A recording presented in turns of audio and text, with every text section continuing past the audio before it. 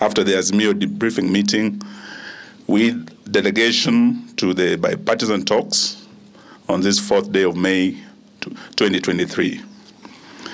When we announced the suspension of our protests one more time yesterday, we said we would summon our 7-member delegation to the bipartisan talks for debriefing and fresh instructions.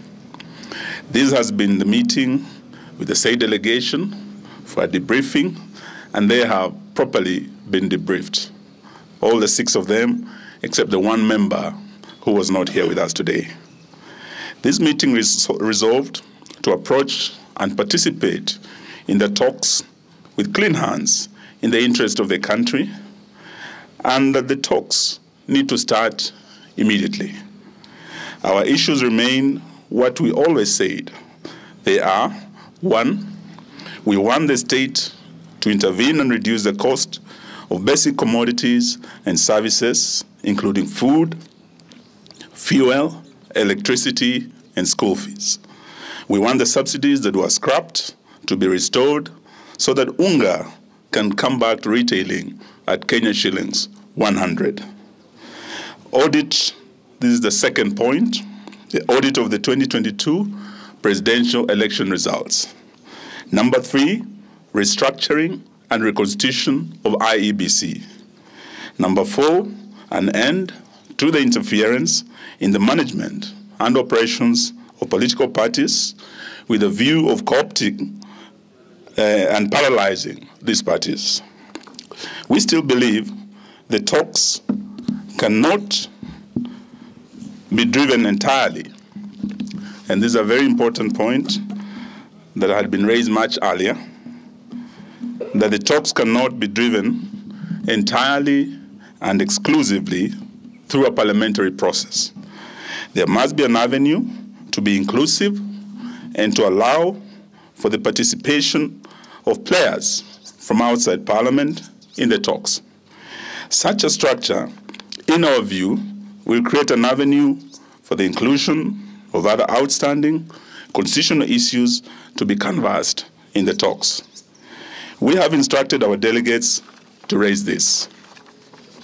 We wish to make it absolutely clear that we are not interested in power sharing with Kenya Kwanza, or what the so-called nusu mkate. In fact, our position remains that Kenya Kwanza is an illegitimate regime that is in power through a civilian coup.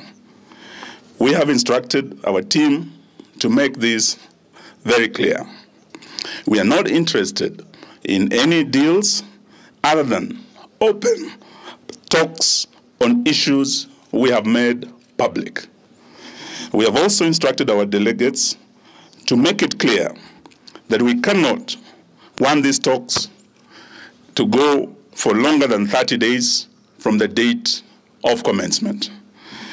We have also made it clear that our youths who have been arrested and arraigned in court on trumped-up charges must be released unconditionally ahead of the talks. During the protest this last Tuesday, a number of hired thugs were unleashed on Nairobians by Rigathi Gachagua and Moses Kuria to rain terror on people and destroy property, which was then blamed on Azimio youths. We are aware, and many Kenyans are aware, that during our last protest, Gachagua, Kuria, and their mercenaries in Kenya Kwanza had engaged assassins from within and outside established security forces to kill Azimio leaders and implement mass murder of protesters. We knew their plans and changed tact. When people with the history of mass murder and execution of witnesses tell you that they are going to kill you, you believe them or die. The threats notwithstanding, we will continue with our engagements with other people through town hall meetings and other avenues to continue educating our people on the issues as our delegates engage in the talks.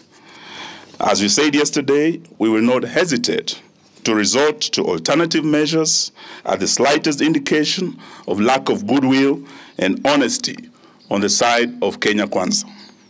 If through intransigence, delaying tactics, and other aspects of stonewalling, Kenya Kwanza forces us to abandon the talks, there shall be no turning back. Kenya Kwanza must get this clear.